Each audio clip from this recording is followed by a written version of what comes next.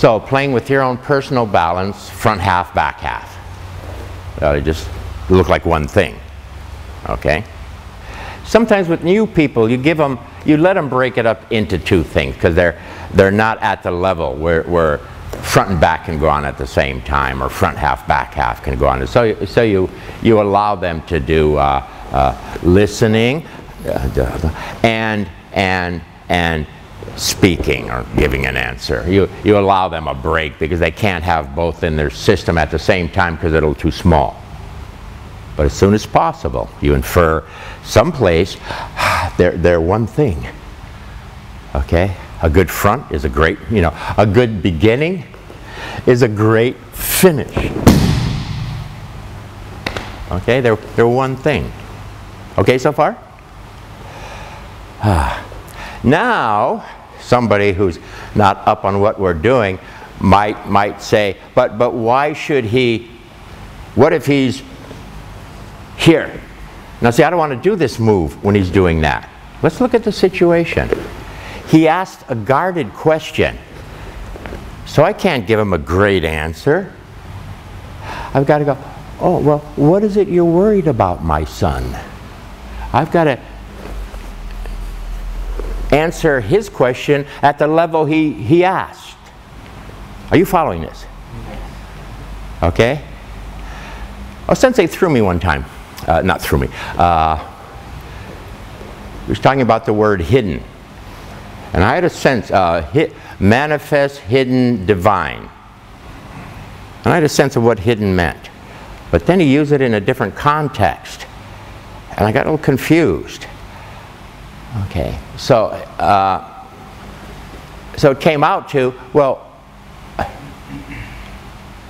what level is he asking the question? That's the answer I give him. So a guarded person, oh, Sensei wouldn't give this answer, which is a true answer, but not for this guy. He's not ready for it. He's not there yet. For this guy, oh, he's guarded. The true answer would be, hello, my son. How you doing in there? Okay? Is that clear? So you give the answer according to the question and the person asking the question. If they're asking a question like this, you deal with it accordingly. But you don't do the one we're doing because that infers it's a bigger, how does the universe work? It works a lot that way. But if he's coming in guarded, you can't give him that bigger answer. He's too small a person. You're not doing him a service, giving him a big answer. He's not there for it. If anything, you're going to confuse him more. Make him go more mindful. So you answer according to the level they're at. That's the alchemist rule. You don't feed them too much. That's the alchemist rule. You let them kind of get the flavor of it and then ask a question. And then you answer appropriately. Okay? I was always very careful of my questions with O-sensei. I wouldn't just ask, blah, blah, blah, blah, blah. I wouldn't babble.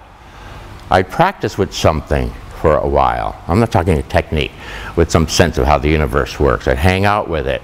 Then I'd ask him a question. And he always was there with me because he felt I'd had some experience there and would answer me accordingly to the level I was at. If I was just babbling questions, he probably wouldn't even want to talk to me. Okay? Is that kind of clear? So, this technique is for somebody that is sort of open. Ask the question in such a way that you knew you could present a piece of the universe to them. If he doesn't, no problem. It's going to be obvious, okay? It's going to be obvious to your system, oh, he's guarded. It's going to be obvious to your system that you can't lay that out because he ain't got his own act together, so we'll come in a little closer and whatever.